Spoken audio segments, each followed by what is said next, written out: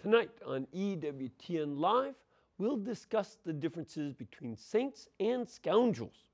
And we'll go beyond those labels to look at two important people behind them and their motivations. So please stay with us.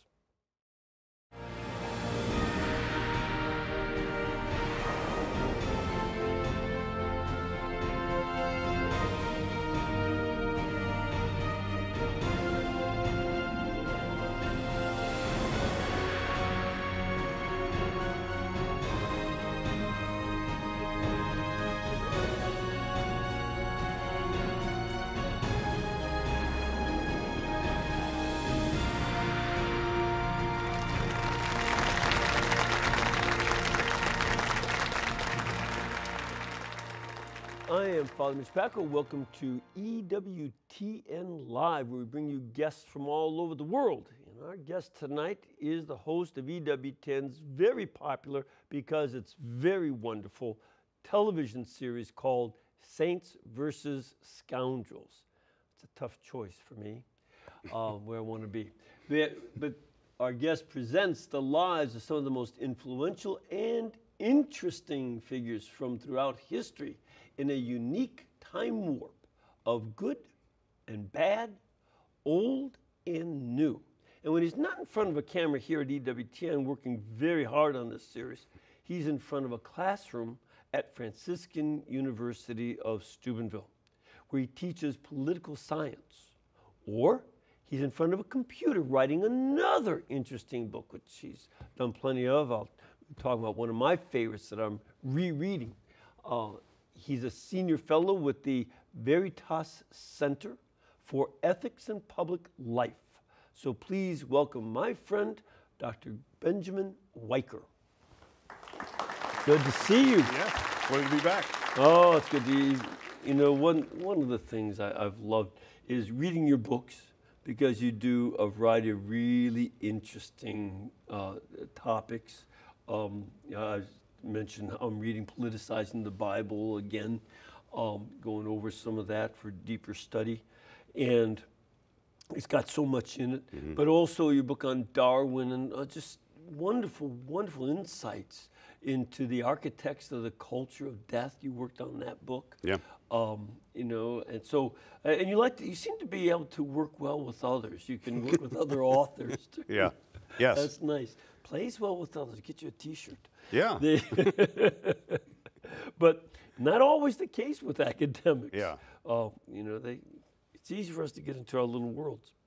But you're doing something very important with the Saints and Scoundrels series, mm-hmm. where you bring the different ways, not only understanding some of the essential characters that fashioned our world, sometimes really for the worse, mm-hmm. other times for the better, and having them enter into a dialogue and thinking through the issues. They're not ranting and raving. Mm-hmm. And you haven't done anything on Congress at all yet, have you? well, no, that's a possibility. So, yeah, that wouldn't be fun. No. What you want to do is this material on a dialogue of thinking through the issues. Yeah.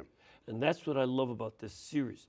Now, you're back again doing a continuation of the series. Mm-hmm. Whom do you have in your series this time? Well, we not only have them in our series, we have them in our audience tonight. So we have Margaret Sanger. Yes. And she's our scoundrel. Yes. And then we have Pope Paul VI. And he's our saint, or he's going to be a saint. No, right? Yeah. He's venerable right now, right? No, he's blessed. He's blessed. Okay, that's wonderful. So we are very happy to do that, and it's a very exciting show because, again, we're not just looking at abstract arguments; we're looking at their real lives. Yes. And what would it be like if they could meet? If they could meet. That's part of the genius of your writing style in general. You look at the lives of individuals and see that their ideas come from a context. Yeah. You know, and as you work with actors, we have a couple of the actors here, but there's some fun moments that you have with the series. We want to take a look at a clip that you did where you meet St. Francis of Assisi for the first time. Let's take a look at it. I can look at that? Okay.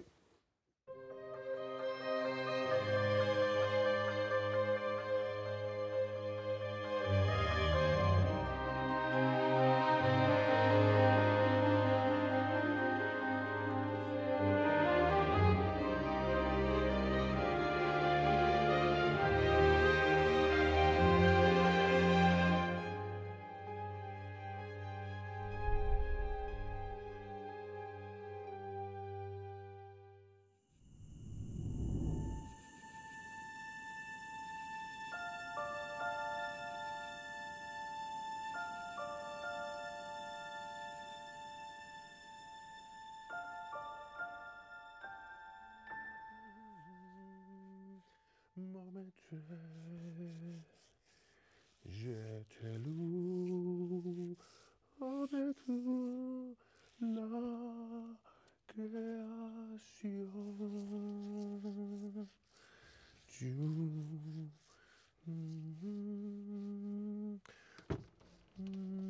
mon maître, je te loue avec la création. This is just not right, St. Francis. I can't sit here while a saint scrubs my floor, for heaven's sakes. Where would you like to sit? That's not the point. The point is that you're a saint cleaning my office. As I said, I do not allow any of my brothers, and least of all myself, to beg for our food, except under absolute necessity. We are to labor for our bread, just as St. Paul did. But please, I beg you again, for the love of God and His Holy Mother, do not call me a saint. I am the poorest of sinners. But I can't just stand here while you're scrubbing my floor. You're right again. Might I graciously ask you to move over there and have a seat? I would like to clean your... My what? My desk. So now he wants to clean my desk. Well, I guess it hasn't been cleaned for about a year.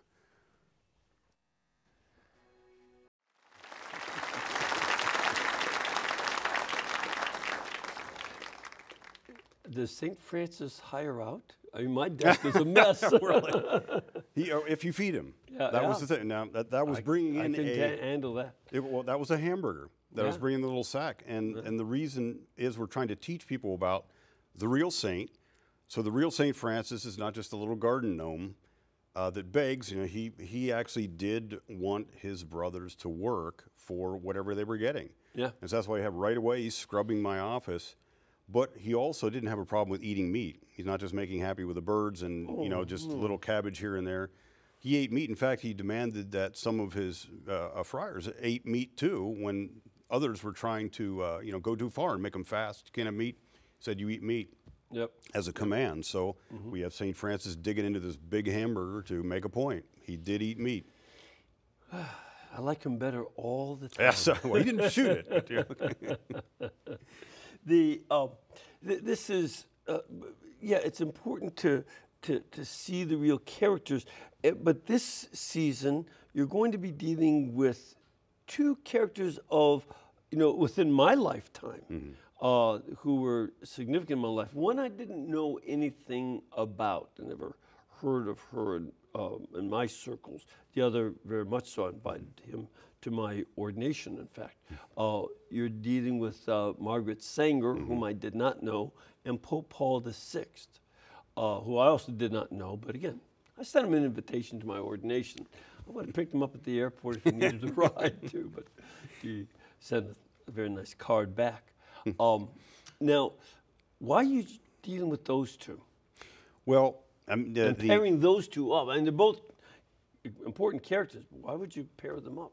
We've got Margaret Sanger. Of course, she's the foundress of Planned Parenthood, and she was the big, pusher of birth control. And unbeknownst to most people, she was also pushing it for eugenics purposes.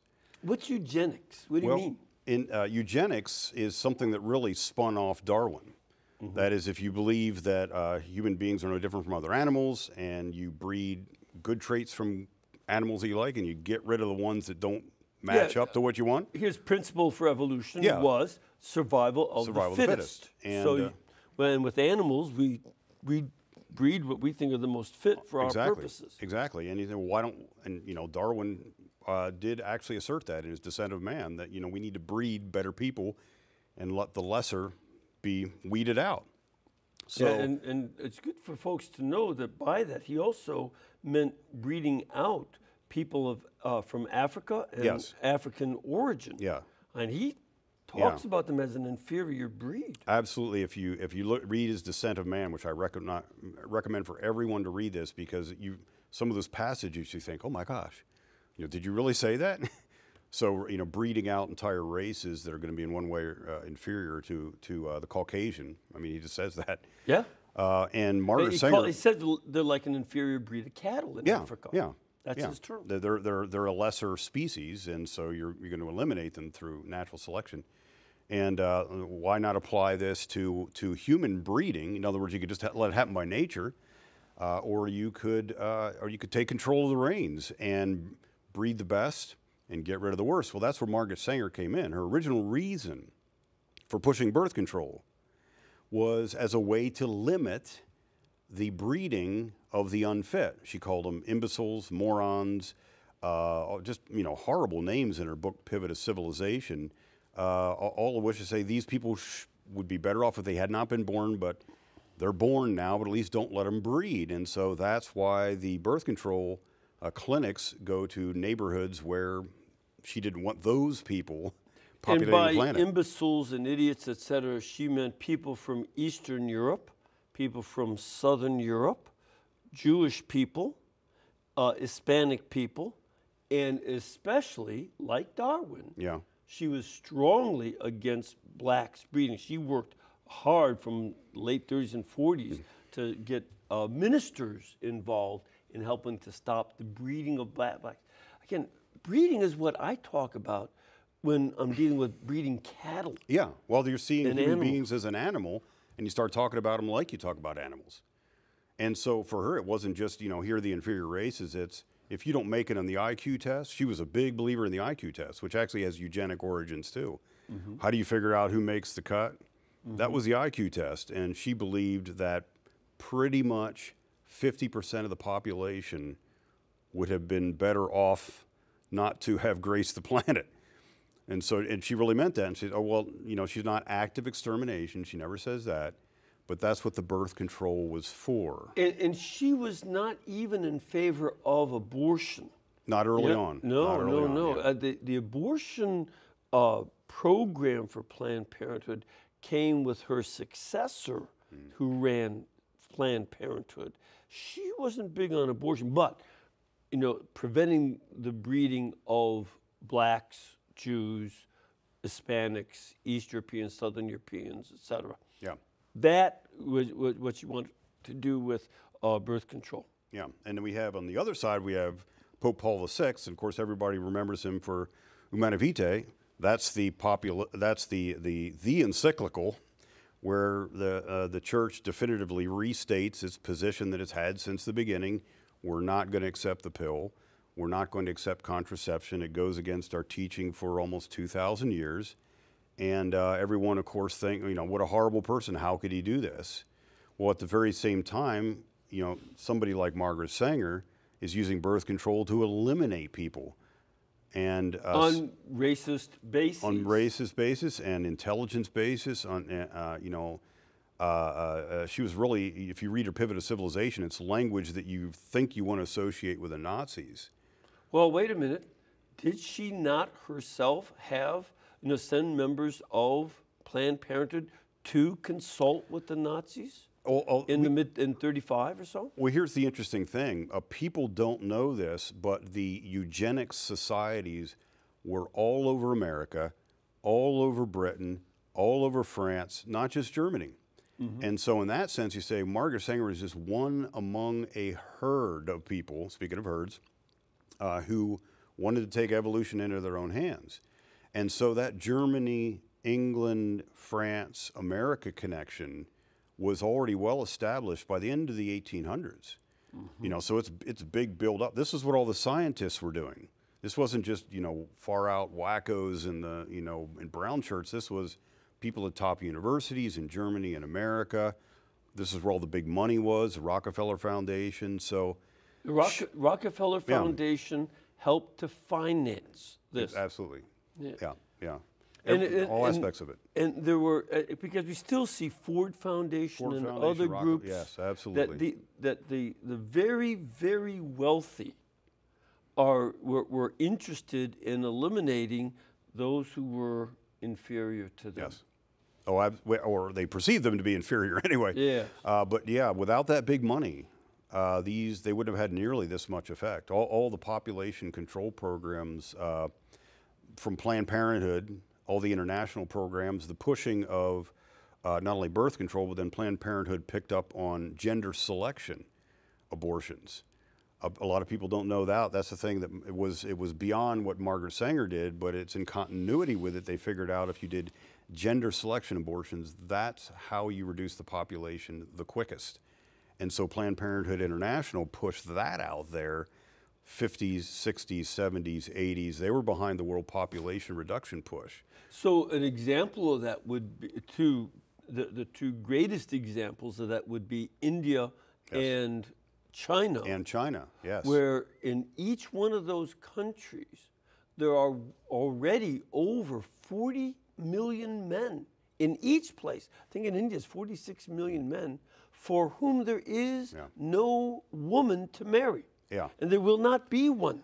The girls were aborted, and the boys are there, and the result of that is a huge increase of sexual slavery to deal with that. So that it's not only the result of that there aren't people to marry, and a huge decline in population growth.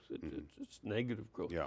But also, to gratify men, the sex slavery industry is enormous in China. It is enormous. It's actually enormous all over that whole area, because what happens was the people at the top, okay, they're not having daughters, they're only having sons. Well, they need some daughters. How are you going to get those daughter-in-laws? They actually, in some cases, steal them from other countries in villages, in some of those areas way in the outback of China and some of the other Pacific Rim areas. They you don't want to take you don't want to take your daughter out in a baby carriage, because they will steal them at that age.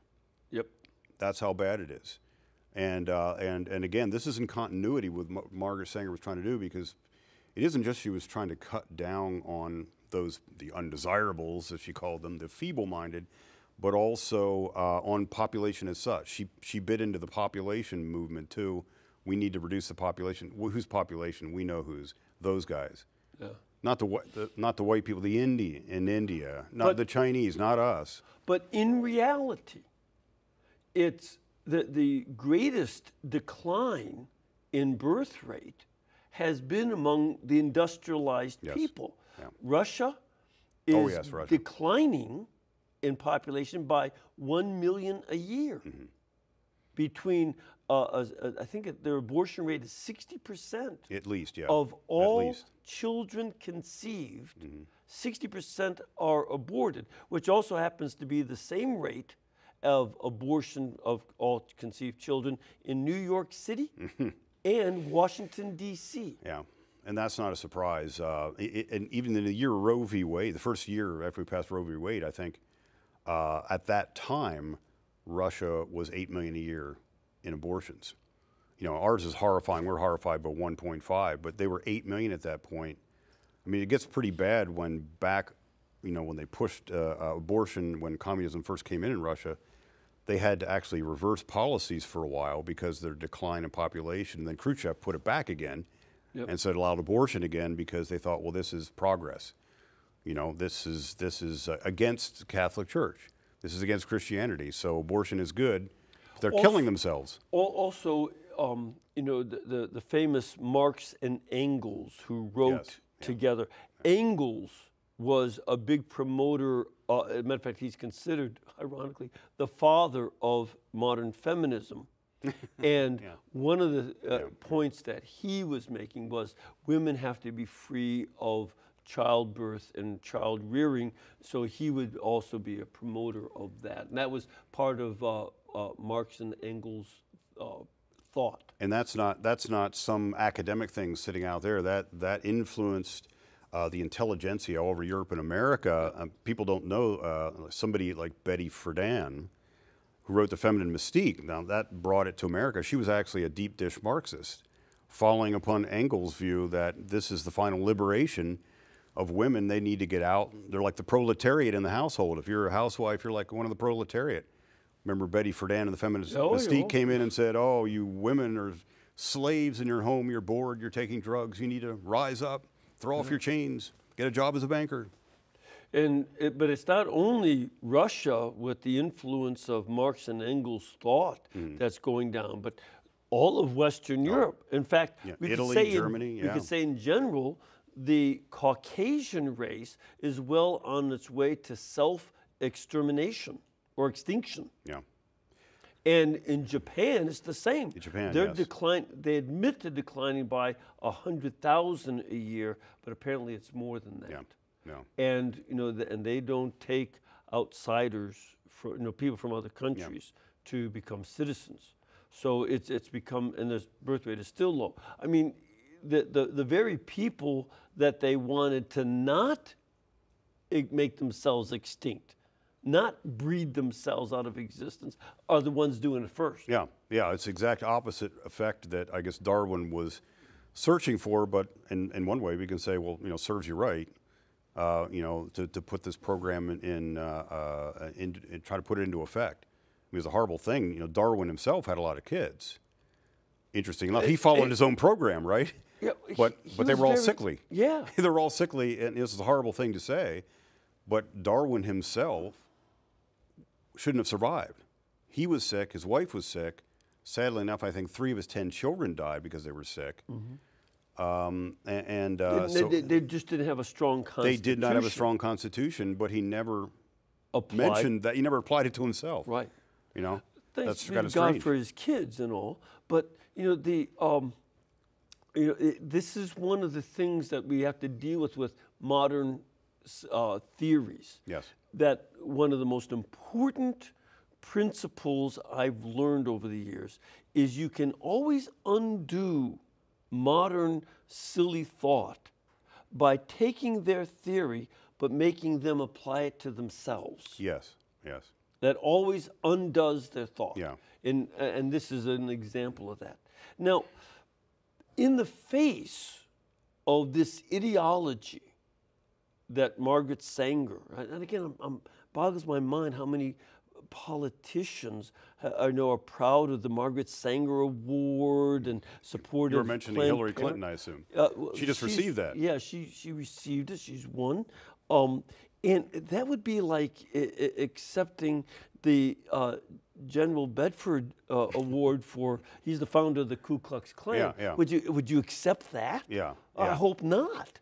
Well, this is one, Bedford Forrest. absolutely, and that's one of the reasons that I always have everyone I can read Margaret Sanger's Pivot of Civilization, and why you can't find it on Planned Parenthood's website. Notice they don't push her works. No. Say, why don't you? Oh gosh, you'd think you would want them. She wrote so many things. She was so proud of them. It's because when you read them, your hair stands on end. Yep. And say, oh, well, she's just a woman of her times. Well, it doesn't seem like what she thought. I mean, she said that stuff very boldly, and she meant it. And the policies that they followed through make perfect sense of what she was advocating. Yeah. I mean, prenatal screening and the extermination of what you think is unfit, why is that different from, just hardcore eugenics that the Nazis carried out? You're doing the same thing. It's not any less or more humane. Now, in contrast, though, you pit her up against Pope Paul VI. Pope Paul VI. And Yes. now just so for truth in advertising, I was just about to enter the novitiate with just over about 4 weeks after Humane Vitae, less than 4 weeks after that came out. 1968. 1968, July of 1968. There you go, yeah. And I entered the novitiate in August of 68. And it was immediately met with turmoil. I mean, Father Charles Curran and others were just in this turmoil. And I've heard some people describe the issuance of the Humane Vitae as being like the storming of the Bastille for progressive Catholic movement, that this was the event, because every revolution needs a key event that just gets everybody, whether it's the storming the Bastille or defending the Alamo or the Boston Tea Party, instead of Or Boston. the defenestration of Prague, one of my favorites. There you go. So it's the throwing out the tea bags and getting the condoms are put parallel to each other here in the revolutions. I was trying to work through that vision. I'm gonna. Yeah, I don't think Don't do that. No. But that's it. Yeah, it yeah. charged up a major revolt and Yes. changed. Father Curran and others like him had been very against birth control. Just in 65 or so, Yeah. 66, they taught against it. I have priest friends who were in Curran's class, and some of the other priests that were the leaders. McCormick, Father Richard McCormick, a Jesuit. Yeah. He was adamantly against it, and then by this point they lead a revolution, against the church's teaching. How does Paul VI now fare? Prophet. I mean, when you read him, you read, he's very careful in his analysis. Why are people asking for this? Okay, let's look at it more deeply. And he realizes that if you sever procreation from sexual activity, you break that union, procreation's going to go wild, and so will sexual activity. So what have we had since then?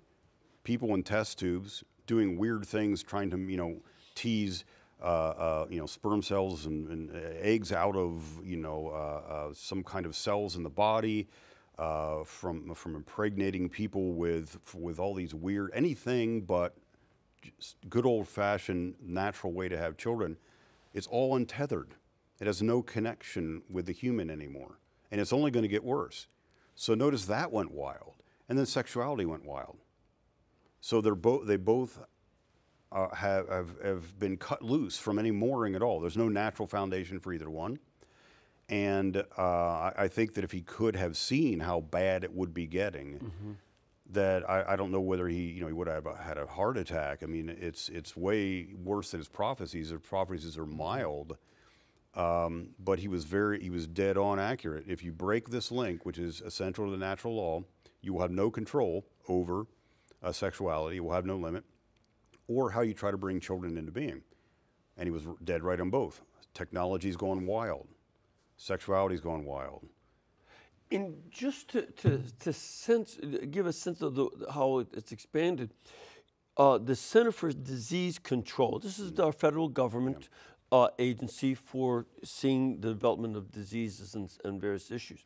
They did charts, and they point out that the curve, they traced the sale of condoms and the pill from 1970, 71 or so. And it goes fairly steeply up. But what they pointed out is that the curve for increasing abortion is the same. It follows it, yes. The curve for increasing children out of wedlock follows the same curve. And the chart for the increase of sexually transmitted diseases follows the same curve.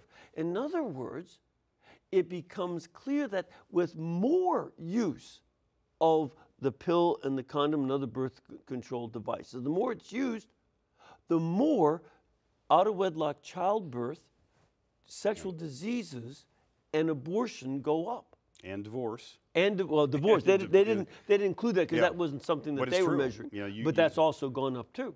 And you can put in a lot of other things in case the doom isn't bad enough. The use of pornography, all those things go up. So that in 1940 in this country, it was 4% of children were born out of wedlock. Right now, it just went up again. Since the 2010 census, it's now 52% of all children, more than half of all children, are born out of wedlock. And even with incredible instability of poverty and other disorders that come along socially, increasing with it. And this is absolutely. So he was prophetic. Yes. about what was going on. And people were laughing at him. Oh, what? That's never going to happen. Oh, what happened? I remember it that. happened. The absurd, how absurd he seemed. Yeah. Oh, what are you waving your arms for? That's never going to happen. I remember then agreeing with him, but I said, "Wow, did you overstate this?" Oh. There was no way to tell how much he had understated. That was going to say he understated. If he literally could have gone 50 years in advance and said, "This is what's going to happen," they would have put him in an asylum. Yep. Well, look, we got to take a break. We're over time here. You know, Dr. Wiker has a blog you can go to. It's called Deeper Than That. You just go to benwiker.com. Benjamin Wiker, right? benjaminwiker.com. And you can find out there. And we'll come back with your questions and comments. So please stay with us.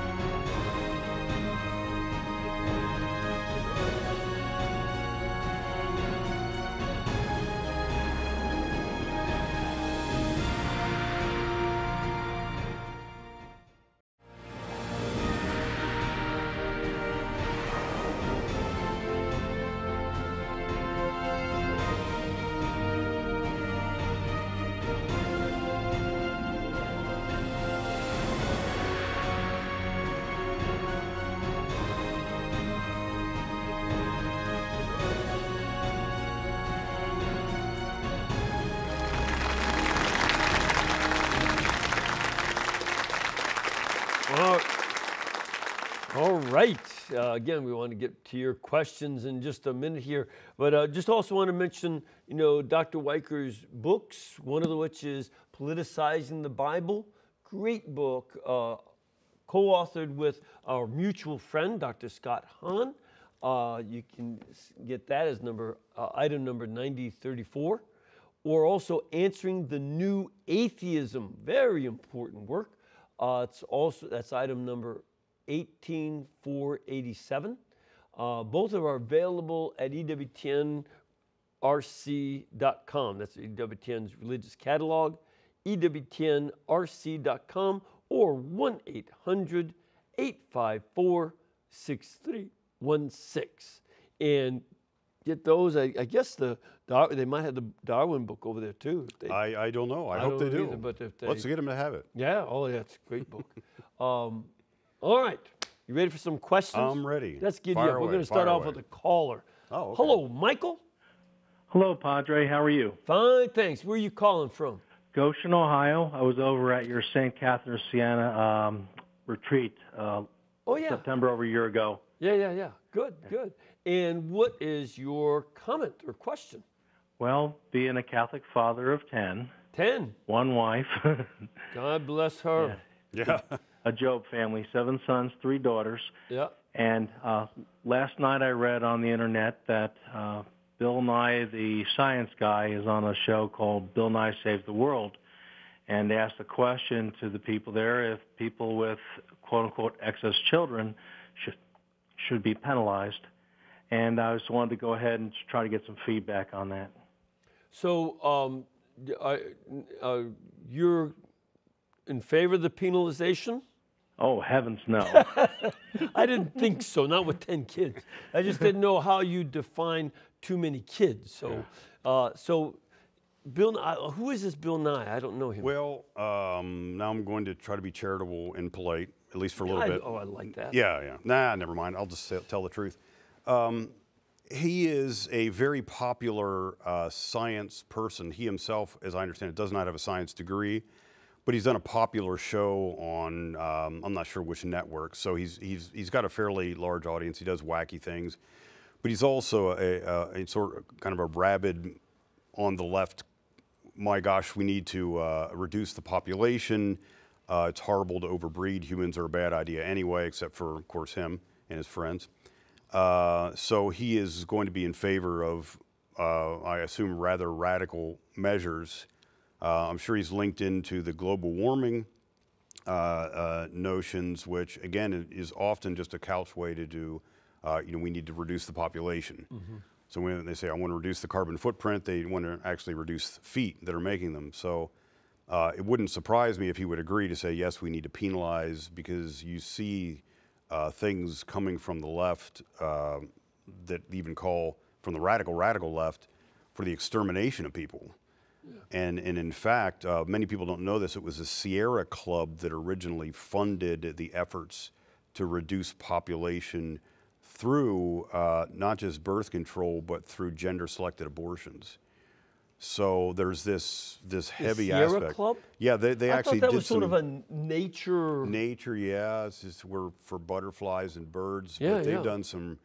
They were actually But the it's people. bees and birds they don't like. Bees and birds they don't like. Well, they funded the original population bomb book, and that was by Ehrlich. Yeah, that was a concerted effort to say, oh my gosh, we're going to all die. Do anything drastic to reduce population. You can see how that might fit with Humana Vitae. You've got the Pope saying, you can't do this, and at the very same time, even before that, we need to reduce the population. Actively go in and reduce it. Yeah, because that book came out just a little. Yeah, it was right then. Maybe the same year. I don't remember the year that Ehrlich published that, but it was right around the time of Humanae Vitae. Yeah, right around the time of Humanae Vitae. You almost get a sense that this was a preemptive strike against Paul VI. Exactly, and it had that effect because the media took it up. And so Bill Nye and the media he's continuing that push, and there's a connection between the eugenics folks and then later on the population control folks and the global warming. You have to have that aspect of the global warming. We can look at the science of it. I look at the science of it in a book. You don't have to be a global warming doubter. It's a question of what are you doing with what you're saying? Are you saying we need to take care of global warming, or are you saying what we need to take care of is too many human beings? And so you find that among the left saying, yeah, I think we need to take measures to reduce populations. Well, we've done it in other countries. We've exported abortion. And a lot of people don't know this. The United States was exporting abortion before Roe v. Wade as a way to cut down population in communist countries. Or ones that we thought would be dominated by communism. We went in there, in Korea, in Japan was another one, but also in China, trying to say reduce your populations. That way you'll be more prosperous. You'll be less likely to have revolutions. That was Margaret Sanger's Margaret Sanger. plan for African Americans. Yeah, she was linked into that movement, and Planned Parenthood just glided after her death. She died before Humana Vitae came out, like in '66. But the full continuity of what she was trying to achieve is also championed like people like Bill Nye. And I don't know what the details of it would be, but I know Richard Dawkins has gone on record saying, the whole eugenics thing, it's not that bad. You got to think about it. Okay, well, what about the Nazis? Well, it has a bad odor from that, but the basic idea of it. The odor of say, wait a second. Flesh. The basic idea of that is to eliminate people you don't think should have ever been born. That's a good idea. So it wouldn't surprise me that he was doing that. And it wouldn't surprise me that the media pushed and made a star out of somebody that did that. As I understand it, he does not have a science degree. I'd have to check on that, but he's not actually a scientist. Yeah, and it's this is the federal government. John F. Kennedy had tied contraception to foreign aid. Yes. Mr. Clinton tied this very strongly. Yes. Mr. Bush did not. He changed that by executive order, but certainly President Obama, pushed very hard again in Africa and Latin America. And that's not a new policy. It actually went back to Dwight Eisenhower, believe it or not. Eisenhower did too. And there were these deep I connections. knew about Kennedy and them, but I didn't realize it going back to Eisenhower. Back to Eisenhower because they were thinking you're going to have the domino effect of communist countries. Why? Because you got a lot of poor there. How do you take care of a lot of the poor? You take care of them, period. Would that have been something that Nixon also did? They all bought into it, yeah. It was Republicans and Democrats, yeah. Yeah. And in fact, the George Bush Sr. actually wrote a foreword to a book that advocated gender selection abortion. People don't know that because it's the fastest, most effective way to reduce a country's population. You take out the women. That has a geometric decrease effect on it, as countries that have done that now are finding out. Yep. Yes. Yep. So it's bipartisan badness. It isn't just Democrats; it's actually Republicans as well. Okay. Yeah, that's important to note. Yes. That people in our country of both parties have to stay alert to what your party platforms and what the governments you vote in are doing, so that we can stand up against them and be very strong on that. We have a question from our studio audience. Sir, where are you from? I'm from New Jersey. Great, good to have you here. What is your question? The church has done some remarkable teachings and writings in theology of the body and Humanae Vitae. Besides just private seminars that we see from time to time, it seems to me that that's one of the greatest assets I think the church has relative to not only what the church teaches, but more importantly, why the church teaches what it teaches. Yet we don't seem to hear that a lot from the pulpit. And I don't know if that's a problem with formation within seminaries, but I wanted to see if you could just comment on that topic in seminary development. Let me just ask you this without, I don't want any names or anything, but how old is your priest? Well, we go to some various parishes, but generally in 50s. Mm-hmm. Yeah, they wouldn't have heard that. Mm. You know, the guys in the 40s may have started, but guys in their 50s and older, we were more influenced in our seminary training by Richard McCormick and Charles Curran. Father Charles Curran and them. So my generation didn't hear much about that. But what do you see going on among young people today, say at University? Franciscan University, yes. They do learn the theology of the body and in more than one class. Mm-hmm. So they learn very deeply, not just about, hey, don't do that. I think we're getting over the, hey, don't do that teaching, but this is the beauty of what it means to be a male and female, created in the image of God, designed, literally created for this union called marriage, where you have this full complementarity of body and soul that makes sense of our sexuality on the deepest level, especially as an antidote to the self-extermination, the destruction of sexuality we see around us. So I do believe there's a lot of hope in, as you say, in the younger folks that have come through. Mm-hmm. I think it took a while to get St. John Paul II's theology of the body translated into an easier medium. It was a little rough to get through by itself. It's not easy, and also, and you have to bring the hay down so the goats can get it. He forked it up high. That's true. But there have been a lot of people that have been working on that, and it would be very good if it were taught more clearly to the laity on a more regular basis, because they're confused. They're not rejecting the church teaching.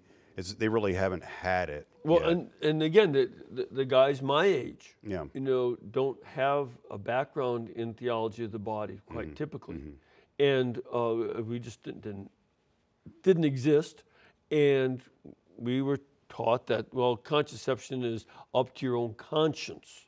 Not all of us bought into that, but and some of us got in trouble for not buying into that.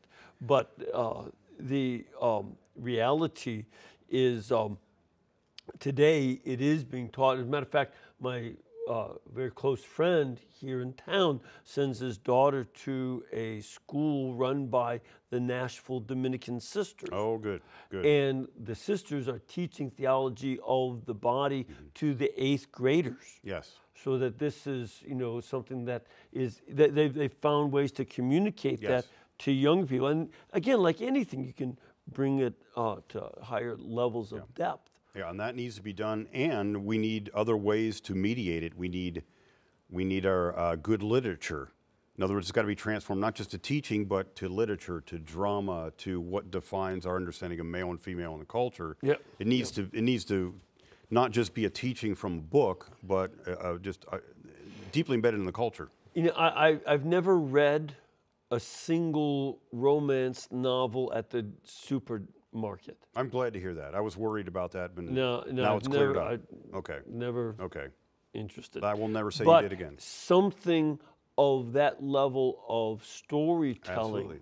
Yeah. as well as great literature, all sorts of levels, needs to present Yes. theology of the body rather than.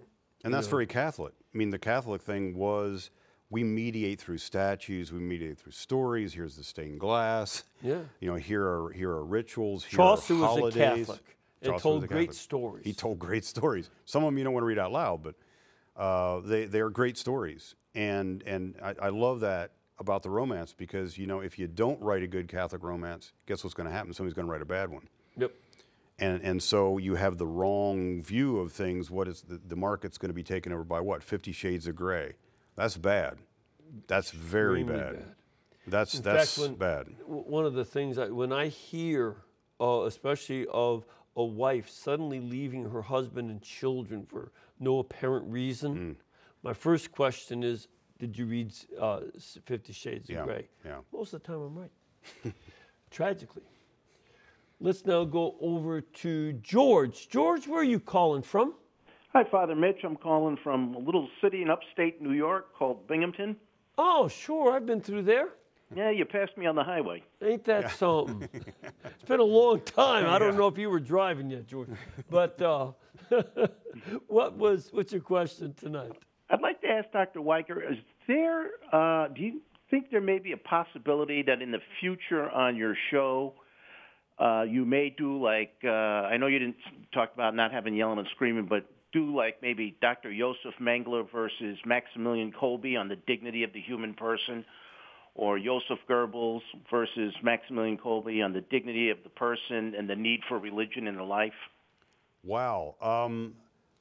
This is amazing because we were actually talking about this today. Because there's, you know, when we go on set, we talk, okay, well, who do we do now? Who do we do now? And St. Maximilian Kolbe is an obvious example. And we were talking about any of the, you know, you can't do Hitler because if you have a guy show up like Hitler, he's not going to look like Hitler. We don't want to do that. Yeah. You can use it at a teaching moment. Guess what? There were other Nazis. It couldn't have been carried on without other very intelligent people at high levels carrying these things out. So anyone from Himmler to Goebbels, any of these folks would make a good candidate and allows us to teach the audience too. You don't know, everyone hears about Hitler. What do you really know about him? But what about all these other people that were at the top and really gave it the brains and allowed it to be such a horribly effective program? That's a good match. In fact, I'd be happy to do that. Also, the commandant of Auschwitz camp was an interesting character as a contrast because he had been a seminarian, lost his faith, became a soldier of fortune, came back and joined the Nazi Party, and went up into being, and so to have the contrast between the former seminarian and the man who stayed in the priesthood. Yes. Yeah. And then at the end of his life, that same commandant repented. He came back to his faith. And that would be an interesting... Okay, I'm sold. Yeah, Is that a good one? Would that fit your bill? He's off. gone Okay, now. well, Yeah, good. yeah, okay, but I'll take that as a yes. Yeah. Silence is assent. So but it might be even, it might be Goebbels and somebody like Francis de Sales would be interesting. That would be good, yeah. Yeah, because Goebbels was in charge of propaganda, and Francis de Sales was in charge, is the patron saint of publishing. So yes. Can deal with some variety. I'm fine with that. Let's go to Catherine. Catherine, where are you calling from? Southern California. Well, aren't you something? What part of Southern California? You don't want to know. Uh-oh. Near Hollywood. Well, I don't mind knowing that. I like it. It's pretty out there. Well, That's pretty. I am a convert at 7. I brought my family back into the church. My grandmother died at 102 from the church. And I was taught by Jesuits and Sisters of Charity and then the Redemptress. Wow. So I've got it all skated. But I never heard about Margaret Sanger into college. And I'm thinking to myself, we don't hear about abortion, nothing on the pulpit. So what is going on? Well, what do you think? Don't hear about what? Yeah, she didn't. she's never heard this material about Margaret Sanger. Oh, yes. She doesn't hear much about abortion from the pulpit. Or contraception. Or contraception. So what's going on? Why, in other words, why don't we hear more about that particular scoundrel? We really do need to hear more about her. I'm championing her books because all you need to do is read her and you're horrified. But that makes you ask bigger questions about Planned Parenthood and what they're up to. So if this is the start of it, it can't end well. Every priest should be reading this and know it because they are the biggest funded international organization carrying on all these things now. So maybe as part of the priest formation, they should be doing a kind of a saints versus scoundrels, so you know who is out there, what does it mean, what is Margaret Sanger really up to, and that in a way helps us understand, well, why does the church argue that, you know, for the illicitness of contraception and abortion? Well, look what happens if you take the opposite view. That's one way to find out what does it really mean to have the church's position. You take the opposite view. You follow out the ramifications of their thought. Here's your starting point thought, and you keep following to its logical conclusions, and you end up with Planned Parenthood having 60% of its abortion clinics in African American neighborhoods. Yes. And that in New York City, 85% of all black children conceived get aborted. That would seem to me... I would call that I would call Black Lives genocide. Matter would be interested in that information, I would think. think so. I would think so, because if you think that all lives matter and Black Lives Matter, that's a scandalous extermination rate. That's awful. Again, extermination rate and genocidal. Yeah, it's genocidal. Yeah. You know, only 15% of the black children conceived in New York City survive. Yeah. That's outrageous. That's a problem. Yeah. So we talk about it here a lot, Catherine. We're doing our part. Yeah, we want to get, that's why we're doing these programs, and I've talked about it on Threshold and other programs over the years. So let's just keep trying to buy books and distribute them about Margaret Sanger's books. Yeah. We have Marianne on the line. Hello, Marianne. Hi, Father Pacwa. How are you? I'm well, thanks. And what's your question? I just have a brief question for your guest, Benjamin Wiker. I'm just curious to know who are one or two of the saints who have been an influential and an inspirational experience on your life. And thank you so much, and God bless you both.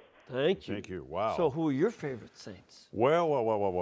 Well, we did one of them, and that's St. Augustine. We had St. Augustine on with Rousseau, Jean-Jacques Rousseau, and they are opposites. Oh, yeah. They both did Confessions. They both did an actual book called The Confessions, and Rousseau's book was the anti-Augustine Confessions. Yeah. So he was It's also boring. And icky. Yeah. Yes, and icky. I just don't want to know that much about him, and I find St. Augustine fascinating. So he's obviously one of the most wonderful saints, and a lot of people don't know this, by the way. If we could have him walk on the set, he would be dark-skinned, kinky hair. He's a Berber from North Africa. He's our most influential theologian in the West, and we don't know that. He really is out of Africa. Yeah. So he certainly is one, and probably the one that made a convert out of me was Thomas Aquinas. And I didn't know I was a convert when I was reading them. See, Thomas Aquinas, the saint, played his cards close to his chest, and so I was reading him and didn't know he would make me a Catholic, but he tricked me. So you get through the Summa and you think, okay, the problem is I believe all this stuff, I'm convinced. And you have no choice, you have to become a Catholic. I know. So he's to blame. I know. God bless. That's good. God bless St. Thomas. Well, those are two great choices, the two greatest minds of the history of the church. Yeah, I mean, it's how can, and then there's so many other ones. Yeah, but that's a good start. But we are also coming to a fast end. Oh. Yeah, we're getting close to the end of the show. So I want to urge you to get a copy of this TV series from EWTN called Saints versus Scoundrels. That's also at EWTN's religious catalog, EWTNRC.com, or call 1-800-854-6316. And you can also go to EWTN.com to find out the times for Saints and Scoundrels in your area. Ben, thank you so much for being here. And may the Lord bless all of you and keep you, the Father, the Son, and the Holy Spirit. And we can do Saints and Scoundrels. It's really a lot of work. They work extremely hard with the wonderful actors and do this program and everything else only because this network is brought to you by you. That's how Mother Angelica was inspired to set us up. So keep us in between your gas bill, your electric bill, and your cable bill, and we'll pay our bills too. Thank you.